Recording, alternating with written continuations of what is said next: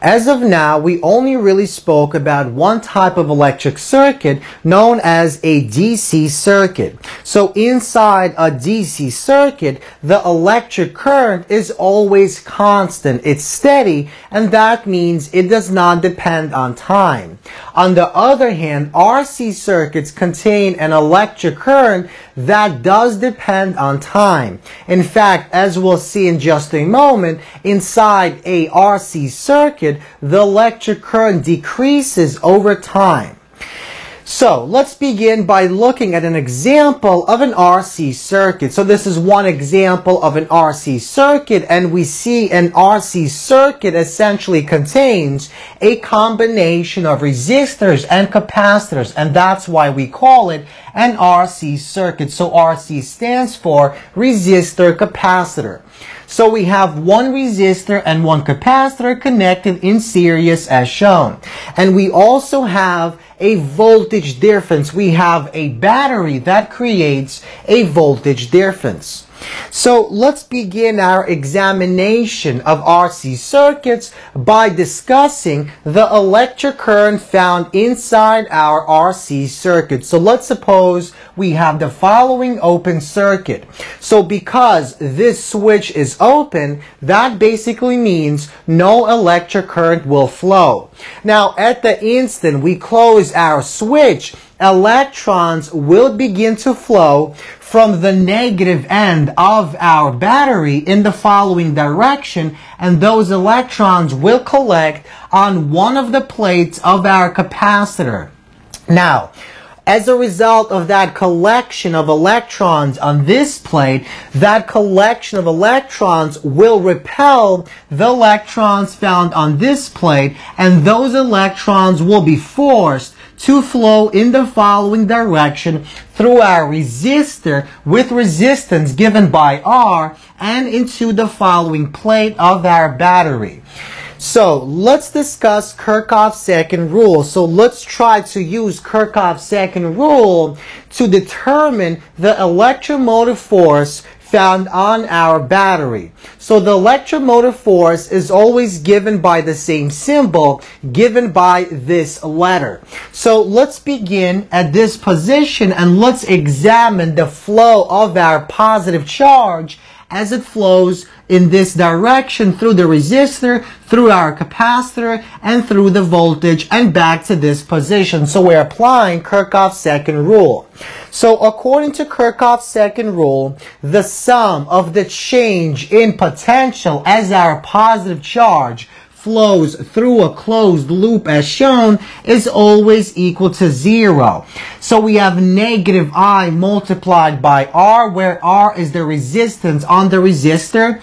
Q is our quantity of charge that collects on the capacitor. C is the capacitance of our capacitor. And this is the electromotive force found on our battery. It's the voltage difference found on the battery. And this sum is equal to 0. So, now let's take this equation, rearrange it, and solve for the electromotive force.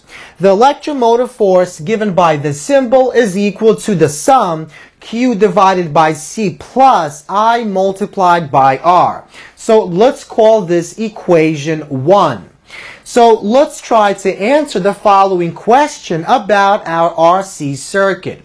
So what exactly is the voltage difference across our capacitor within an RC circuit with respect to time? So we essentially want to derive an equation between the voltage across our capacitor and time. So let's begin by recalling what the definition is of our electric current. So electric current is given by the rate of change of our quantity of charge given by Q. So the instantaneous current I is equal to dQ divided by dt. Now notice in the following equation, R is a constant. We know our electromotive force is also constant, and the C, the capacitance, is also constant. So our R, our EMF, and our C are all constants, but Q and I actually vary with respect to time.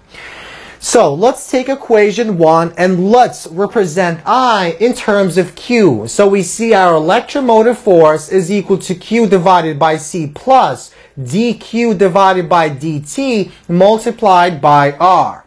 So now let's multiply both sides by C, and then let's bring the Q to the left side of our equation, and we get this result. So we have our EMF multiplied by the capacitance minus Q is equal to dQ dt multiplied by R. So now let's bring the T's to one side and the Q's to the other side, and we get the following result. dt divided by R multiplied by C is equal to dQ divided by our EMF C minus our Q. So now we want to integrate both of these sides. So we integrate from time equals 0 seconds when the charge on our capacitor Q is equal to 0 to the time t when our charge on the capacitor is equal to Q.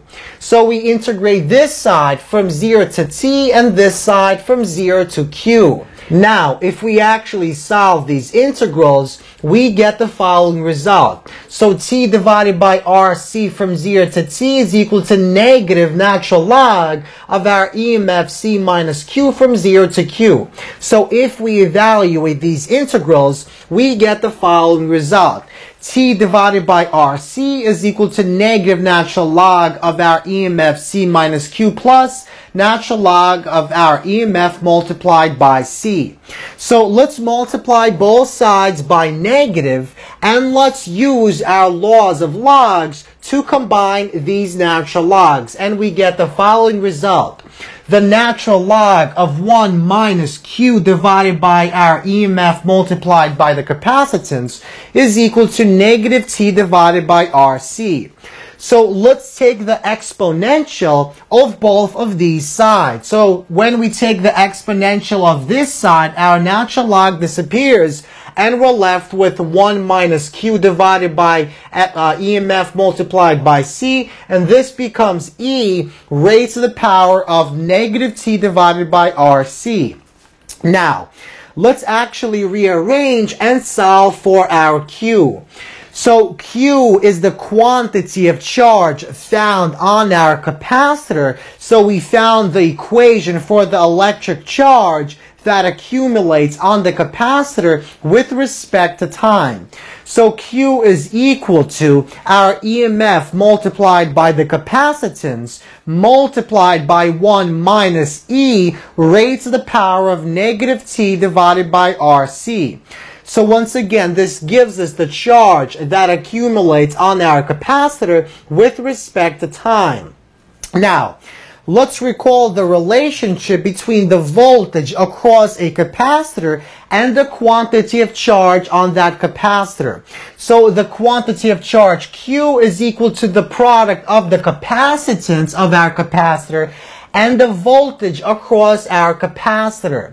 So if we replace our Q with C multiplied by VC, we see that C appears on the right side and the left side. So if we cancel those C's out, we see that the voltage on the capacitor at any given moment in time is equal to the following equation. So our EMF of the battery multiplied by 1 minus E to the negative T divided by RC.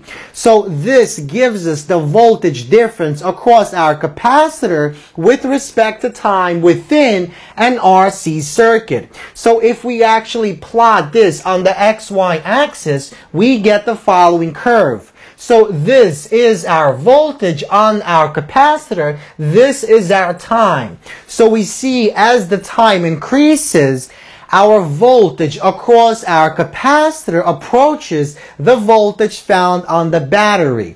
So this is the highest possible value for the voltage across our capacitor. So we see that as time approaches infinity, this quantity approaches 0 and our VC approaches our EMF.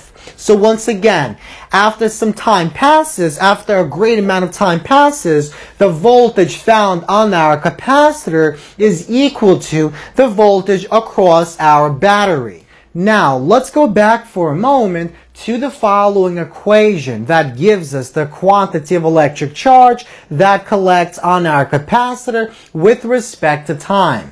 So let's take the right side of our equation and let's actually distribute this term to these two terms. So we get the following result. Now let's take our derivative of this equation with respect to time. So the left side becomes dq divided by dt, and that is simply equal to our electric current, our instantaneous electric current. So dq divided by dt is equal to I.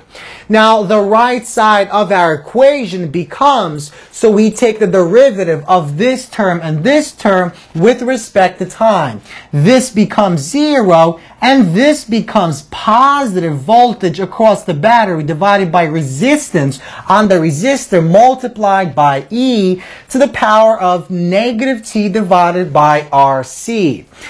Now, if we take this equation and plot it on the XY axis, we get the following result. So our Y-axis is our electric current I, and the X-axis is the time. So we see as the time increases, our quantity of electric current within our RC circuit decreases, and it does so exponentially.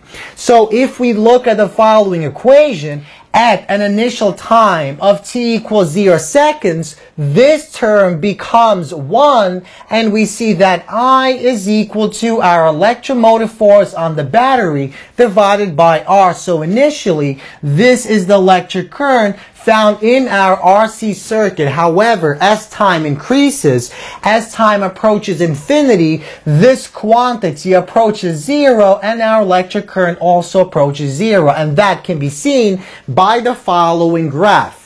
So because of this equation and this graph, and because of this equation and this graph, we can conclude the following statement about any RC circuit. So within an RC circuit at an initial time of t equals 0 seconds, the electric current is at a maximum given by this value, while the voltage across the capacitor is 0. And that can be seen from the following equation. Initially, the voltage, if t is equal to 0, will be 0 because 1 minus 1 will give us 0. However, as the time increases, as it approaches infinity, the voltage on the capacitor increases, and eventually at an infinitely large time, our voltage across the capacitor will equal to the voltage across the battery.